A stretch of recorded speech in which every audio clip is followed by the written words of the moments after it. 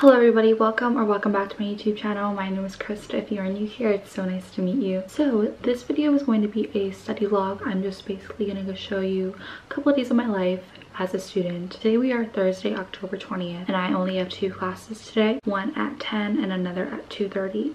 But I do need to leave early to school because my sister has an 8:30 class and she drives me to school, so I am stuck going with her. But it's alright. I'm going to head to the library and get some work done before class, so it should be productive. I still have about like 20 minutes before I need to head out, so I'm gonna finish getting ready and I'll see you guys at school.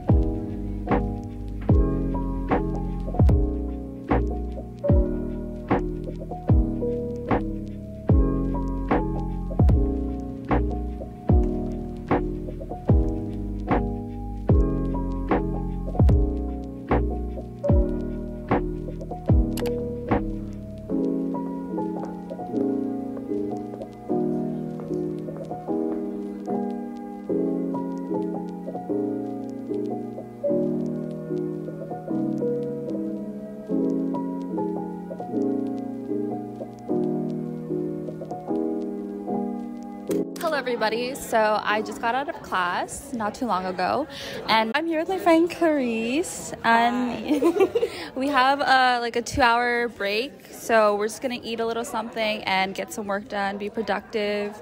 The homework never ends. It doesn't. So yeah, she has what, like 50 pages to read for tomorrow.